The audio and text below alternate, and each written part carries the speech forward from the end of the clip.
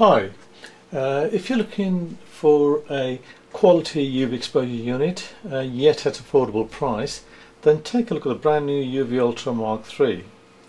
This is a compact tabletop UV exposure unit which can be used to expose various kinds of materials. For example, with this UV exposure unit you can create your own hot foil polymer plates, your own pad printing cliches, plates for letterpress, sandblasting stencils, glass etching stencils, PCBs, rubber stamps, solar plates, and even molds for metal clay jewellery.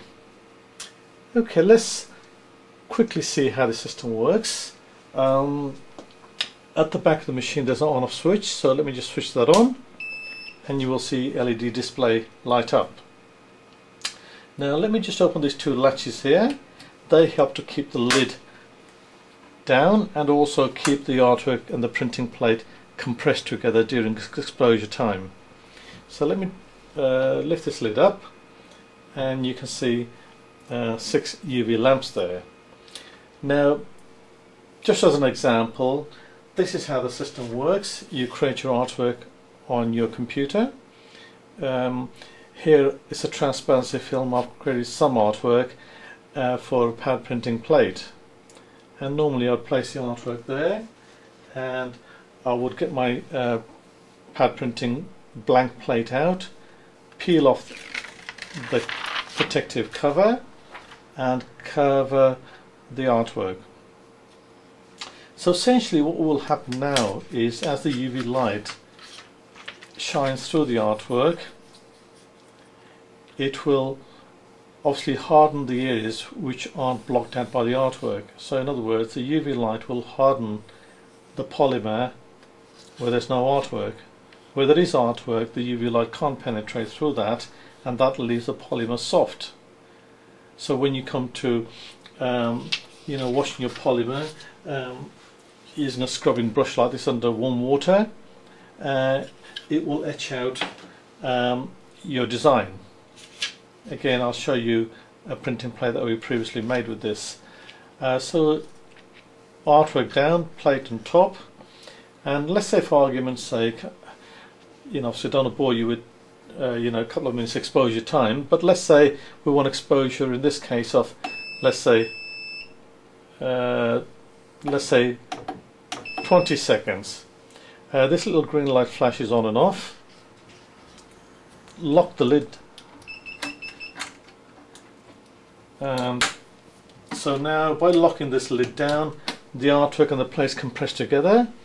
Now the green light's gone off, I can start the exposure by pressing the start-stop button. Let me press that. Now obviously you're not supposed to look at UV light, but briefly I'm just going to show you what's happening. Can you see the UV light? That's now exposing the artwork to the printing plate, and once we get to 0 it'll automatically cut out and the UV light will go off. And there you go. Lift this and as you can see the UV light has now, the lamps are off now. So what normally happens is if you expose for a sufficient time, then you can normally see a kind of an image or an imprint on the plate, and then as I said earlier, you would go to put this plate under warm water and scrub it in a circular motion, and what will happen is your design will wash out. Now I'm just going to show you a printing plate I'd made previously, and that was a blank plate, and this is the etched plate.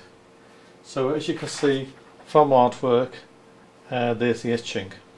It's a fairly shallow etch for pad printing, but if you run your finger you can actually feel the design there.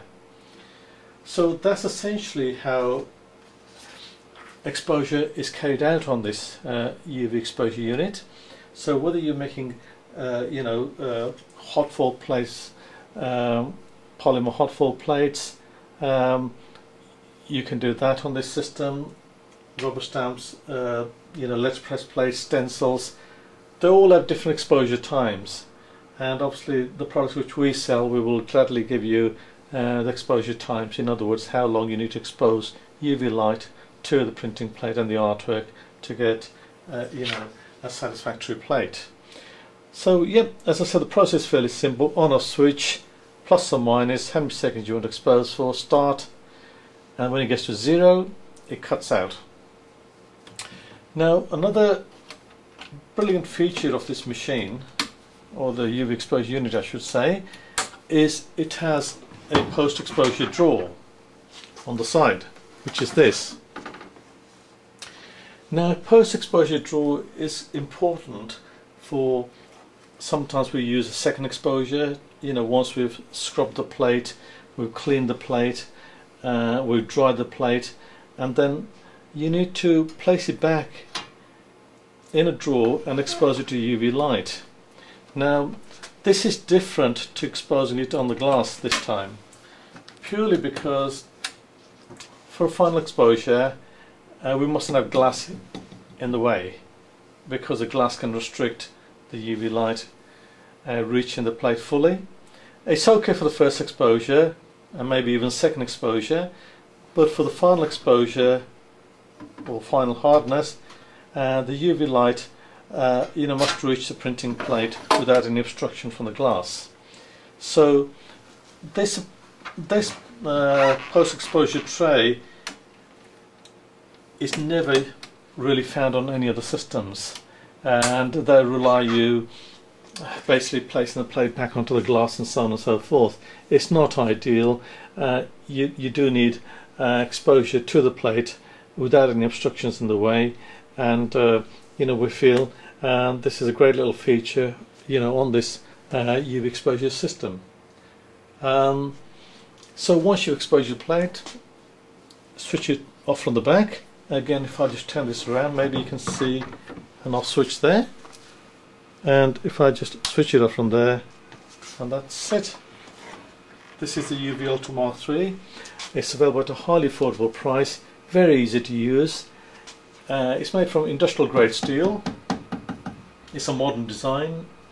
It has a digital timer from 0 to 999 seconds. That's 0 to 999 seconds. Now this is important because some of the exposure units have analog timers. In other words, you turn a dial and it's sort of, you can adjust by the minute, so it might be 1 minute, 2 minutes, 3 minutes and so on. The problem with that is you cannot get precise exposure times. So if something needs to be exposed for 2 minutes and 30 seconds, it's very difficult to do this on an analog timer. So for this reason, LED timer, digital timer is absolute must. But basically it's a fairly light machine, 5 kilograms, less than 5 kilograms. It can easily sit alongside your printing machine onto a small tabletop. It doesn't take a lot of space, and the lamps are easy to replace should you ever need any. They cost a few pounds, so it makes it very, very affordable. You can obviously check out further details about this amazing exposure unit on our website. The address will follow once this video is finished. If you have any queries, please feel free to contact us. Thank you.